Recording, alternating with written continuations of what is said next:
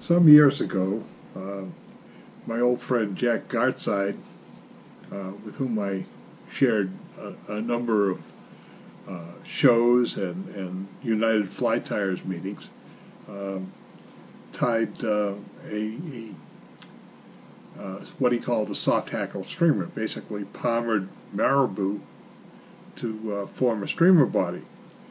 And I was at a UFT meeting when he came up with the idea, and we batted it back and forth. We did that a lot.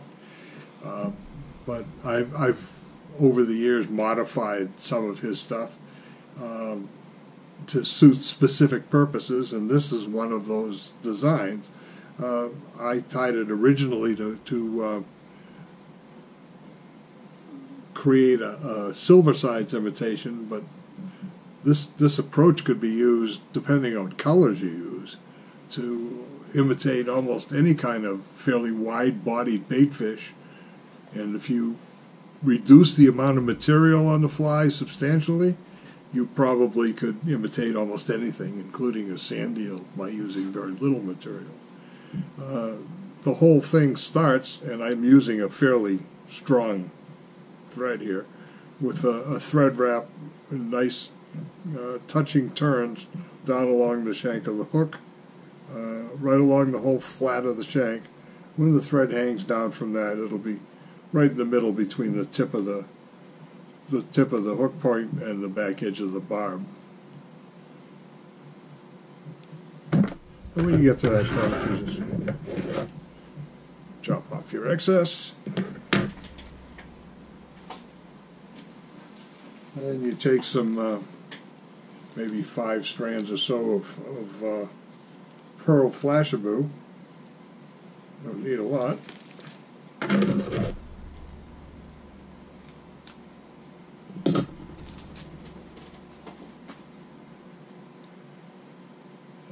And secure that by putting it around your thread, like so.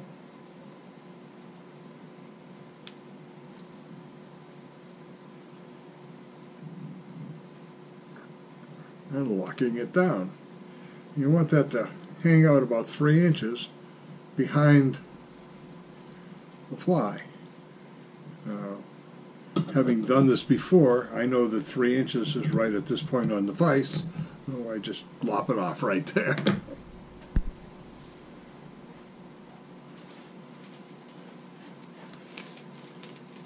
I like to use an olive marabou mixed with a little bit of chartreuse, just to give it a little more visibility.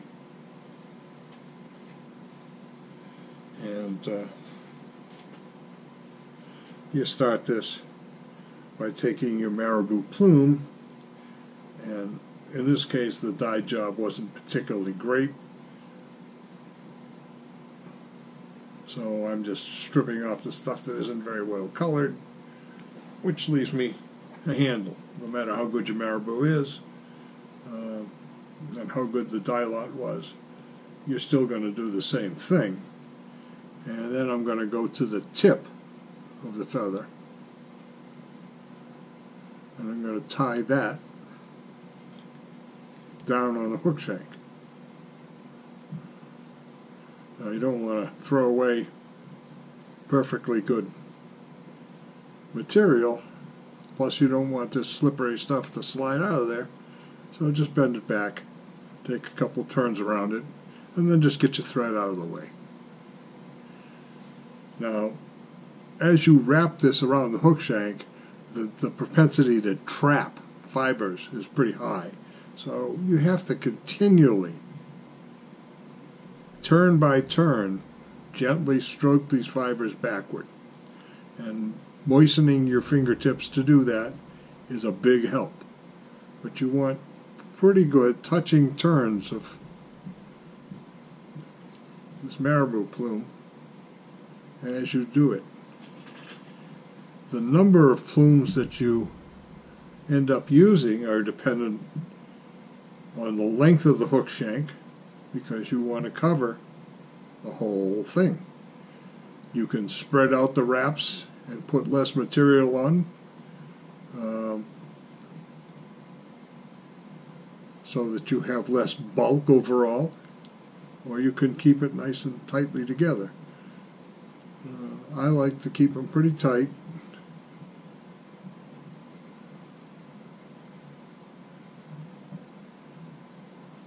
You can see that I'm working it all back, and I'm going to have a lot of hook shank left as I get up there.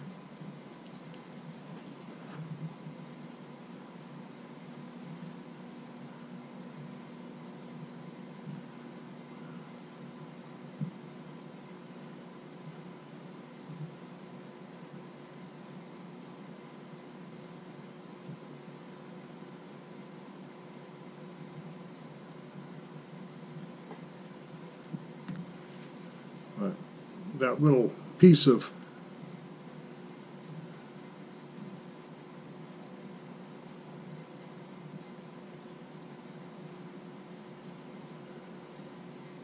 the quill that I had originally is very handy as a little handle to get all that stuff wrapped on. In case you're wondering what this mess is going to look like when we're all done, it's eventually going to look something like this.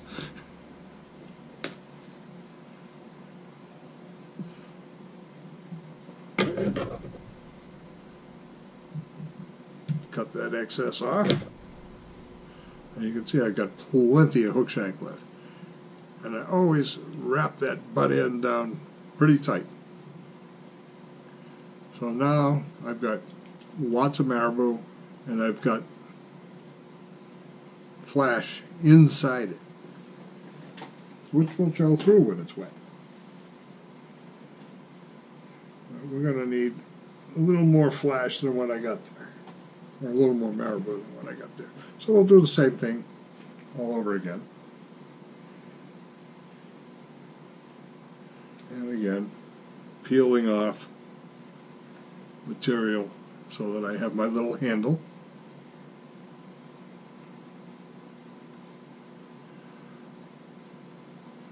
Tying it in, bending it back, and then getting the thread out of the way again.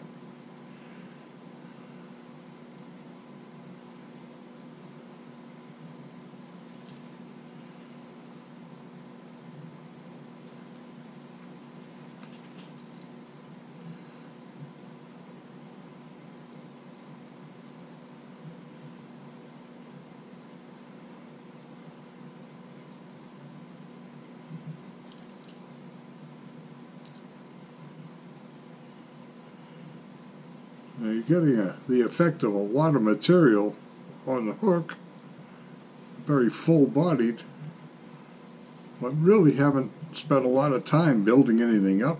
It's all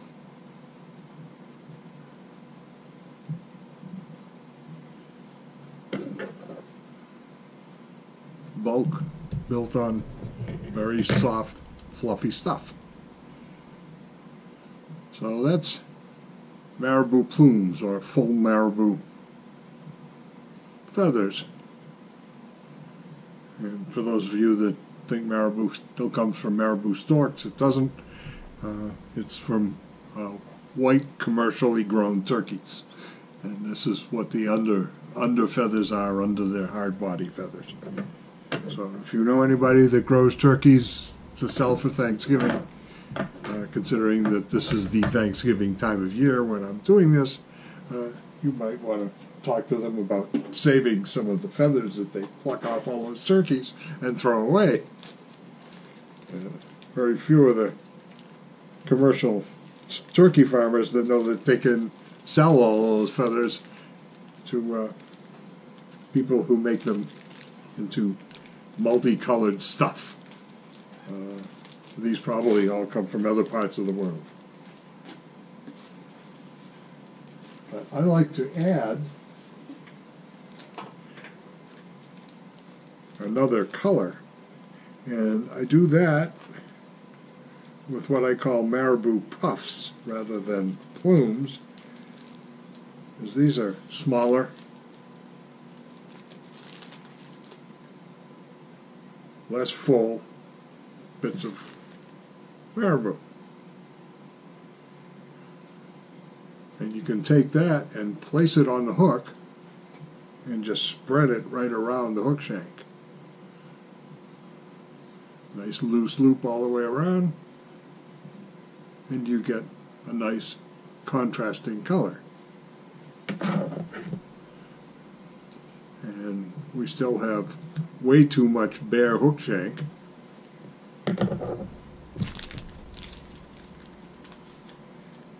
So we'll get another one of those.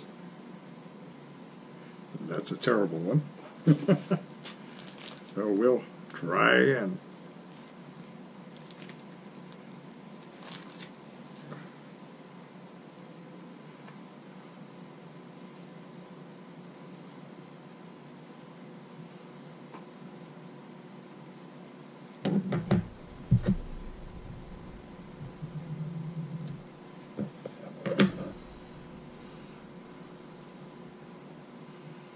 One of the things that Jack always did very well was to find ways to use the cheapest possible material that he could find to build his flies. Marabou was always pretty cheap stuff and pretty easy to get in his day. And Jack did know somebody who raised turkeys. And I don't think he ever paid for a marabou feather, although he had to sell it. If you know somebody who's a duck hunter, they might occasionally shoot a wood duck. Wood ducks have lemon flank feathers, lemon colored, and they're a very popular piece of what's used for Catskill versions of dry flies. But they don't have this dark barred tip. The barred feathers are more commonly used in salmon flies. However, they make a very pretty addition to this type of a fly. And you do basically what you did with the turkey, or marabou, if you care to call it that, and you tie it in by the tip. Fold that tip back, again locking it down, and then you turn this feather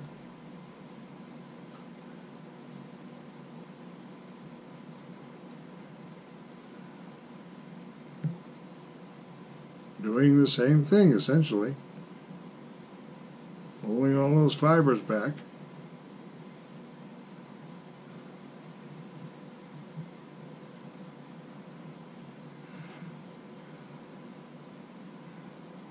And then tying it down.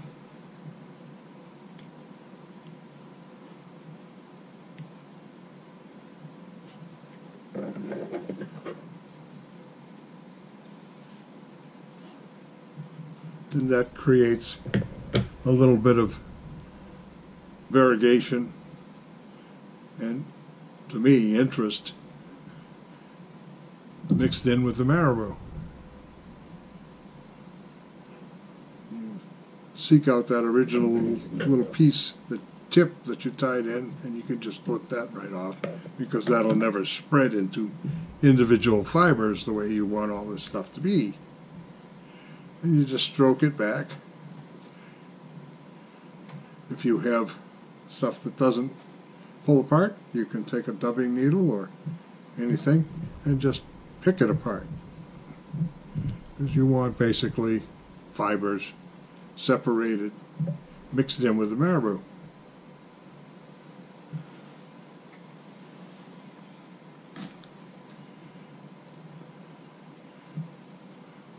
And you form a nicely shaped little head.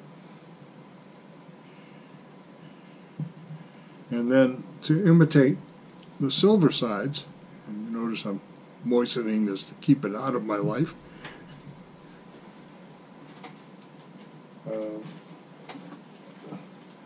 we used to use embossed tinsel. It was metal. We now have something called lateral scale, which is a sort of embossed polyester, which is more translucent, doesn't kink, doesn't do all the bad things that embossed tinsel used to do when we were first working on these flies. So we can take this lateral scale, which you probably can just about see as I turn it, see it flash, and tie it in on each side,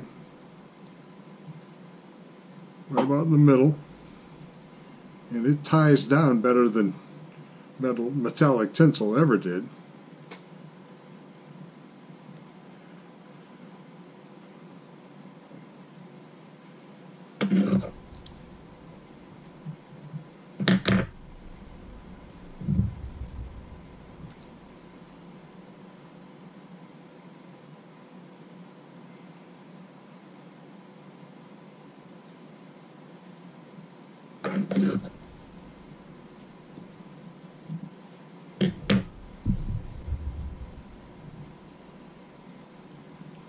And then finish that nice head. Tie it off.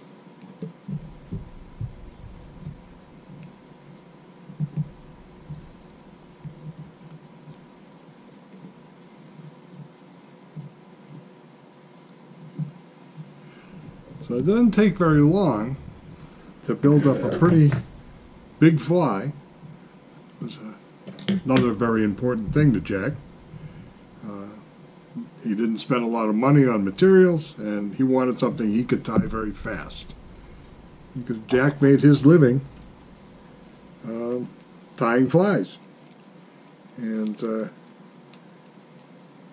it's been printed several times in several places, quoting Jack that he never made a very good living doing what he was doing, but he made a great life. Jack essentially fished anytime he wanted, went wherever he wanted, and managed to do it on no money, and lived a great life from his point of view. And he didn't have to stick around very long, nor did he. He died from exactly the same cancer that killed his father, and lung cancer, because Jack was a continual chimney. He smoked all the time, including in the shows where there were big signs everywhere that said no smoking, and occasionally you'd show up at Jack's table and he'd be under the table. Used to call it going into the basement to have a cigarette, but he would do exactly that. He'd place a couple of silver epoxy eyes in place on the sides of the head, and then you dig out your UV varnish, and I like to put a bit of it around each eye.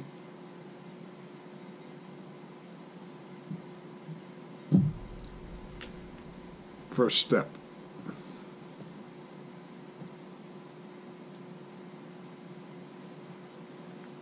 Just so that the eyes don't fall off when you're playing with it, and give them a little hardening before I even add more, which I'm going to do.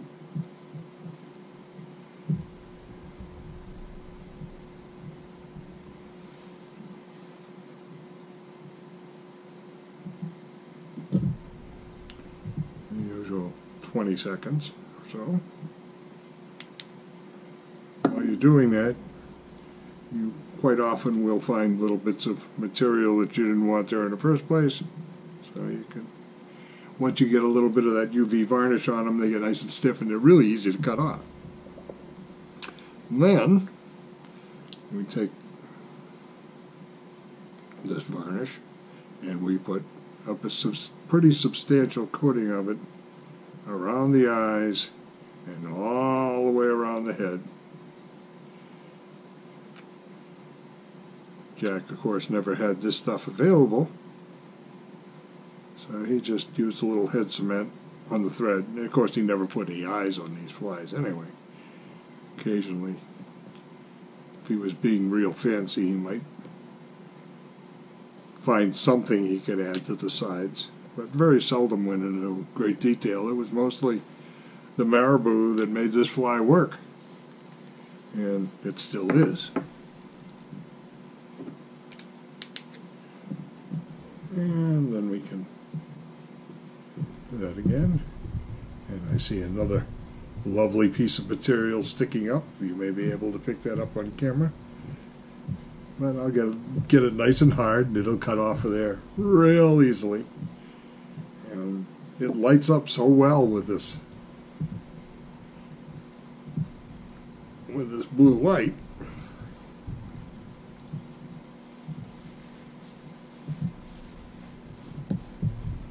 That if I keep the blue light on, I can find it very easily. And take it off.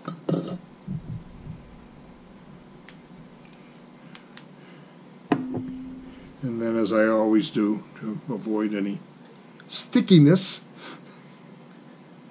add a coat of head cement or nail polish. In this case, Sally Hansen's Hard as Nails,